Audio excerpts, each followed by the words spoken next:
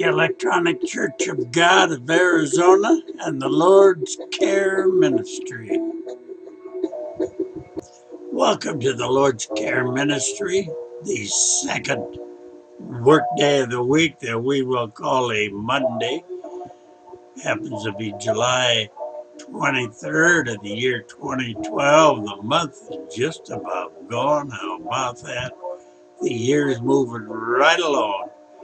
And we're well past the middle of the year the way our calendar reads. Well, brethren, let's get right on over into the Lord's Care Ministry. I'm here to search for knowledge and truth. Remember, knowledge and truth, that's what we're looking for. Day 205 of the year 2012. Today's little study is again about sanctification. Sanctification, brethren, I suggest you write the chapter and verses down that we give you so that you can go back, study the whole context at your own leisure. Keep in mind sanctification or satisfied. Look it up in your Bibles. Look it up in Strong's and get the true meaning of it. Okay, you can use the pause button down here in the corner, brethren, to start and stop this video study as we go along, so that you'll be able to open up your own Bible, read chapter and verse right along with us. Okay, let's get right on over into sanctification. And to do that today, we're going to go to 1 Corinthians chapter 1 and verse 30. But of him you are in Christ Jesus, who became for us sanctification. The life side, the mystery of sanctification is that the perfect qualities of Jesus Christ is imparted as a gift to me, not gradually, but instantly once I enter by faith into the realization that he became for me sanctification. Sanctification means nothing less the holiness of Jesus becoming mine and being exhibited in my life. The most wonderful secret of living a holy life does not lie in imitating Jesus.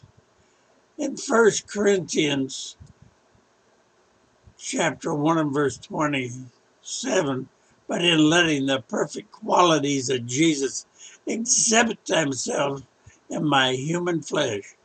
Sanctification is Christ in you. It is a wonderful life that is imparted to me in sanctification, imparted by faith as a sovereign gift of God's grace. I am willing for God to make sanctification as real in me as it is in his word. Sanctification means the impartation of the holy qualities of Jesus Christ to me. It is the gift, his patience, love, holiness, faith, purity, and godliness that is exhibited in and through every sanctified soul. Sanctification is not drawing from Jesus the power to be holy. It is drawing from Jesus the holiness that is exhibited in him and that he now exhibits in me. Sanctification is an impartation, not an imitation. Imitation is something altogether different. The perfect of everything in Jesus Christ and the mystery of sanctification. It is that the perfect qualities of Jesus are at my disposal. Consequently, I slowly but surely begin my life of inexpressible order, soundness, and holiness. In 1 Peter chapter 1 and verse 5, kept by the power of God. Brethren, I want you to go back into Strong's or whatever book you have and look up the word sanctify. You can find it used in Genesis chapter 2, verses 2 and 3. But look it up in the Hebrew and the Greek, and you'll find that it means that you are set apart, made holy.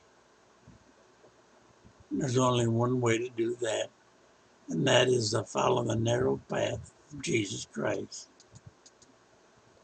Dear Lord, I am poor and weak. I have nothing worth my giving or your receiving. My best is given to me by you. My holiest is ruined by sin. Take my bankrupt soul into eternal partnership with you and say to me, all that I have is yours. In 1 Corinthians chapter 1 and verse 19 we can read, for it is written, I will destroy the wisdom of the wise and bring to nothing the understanding of the prudent. Pardon me. Boy, what's going on here? Pardon me again. Come, sing the gospel's joyful sound. I don't know what come over me. In Titus chapter 2 and verse 11, the grace of God that is bringing salvation hath appeared. Pardon me again, to all men. Boy, what happened? I'm sorry to break up this by going this route of coughing and sneezing. Must be the allergy. Brethren, in God's word only do we trust, never in the tradition of men. Beware of the tradition of men that make void the word of God. And brethren, do not follow the tradition of men. It leads on the broad path to destruction. Brethren, if you want the Father and the Son's Holy Spirit to come within you, get down on your knees and repent. Ask the Father and the Son to bring their Spirit within you, to sanctify you. Drive away all the traditions of men. It'll strengthen your faith. Brother, while you're on your knees, ask for the wisdom, the knowledge, and the understanding of that love letter that was given to you. And that love letter is in your own Bible. Brethren, with that, we're going to close for today and have a few more coughs and sneezes and get over this. You have a great